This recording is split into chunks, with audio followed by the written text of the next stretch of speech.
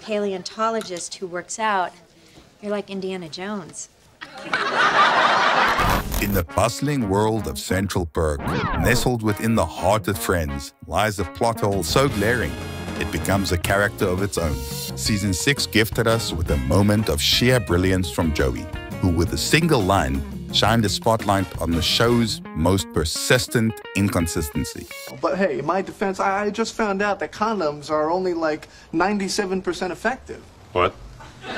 They should put that on the box! "You're all hanging around here at 11:30 a.m. on a Wednesday," he exclaims. A moment that not only breaks a fourth wall, but winks at the audience, acknowledging the elephant in the room.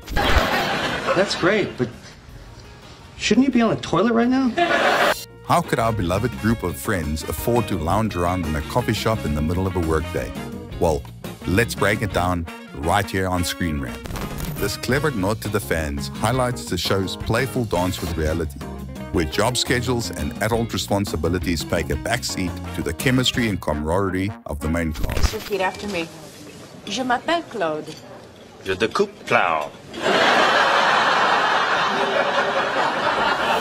It's a world where the impossible becomes possible, where 6 friends can always find the best spot on the couch, regardless of the time of day.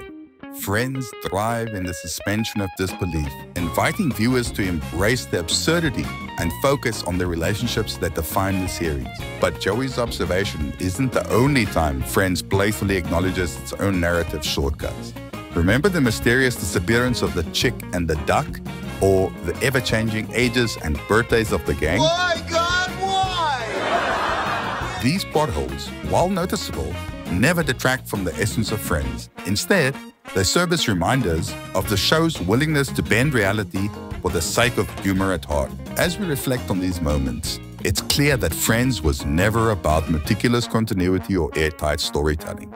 It was about the laughter, the tears, and the unforgettable moments shared between 6 friends navigating life together. So, the next time you find yourself questioning the plausibility of their endless coffee dates, remember Joey's words and the show's unspoken pact with its audience to prioritize friendships above all else. After all, isn't that what Friends is truly about?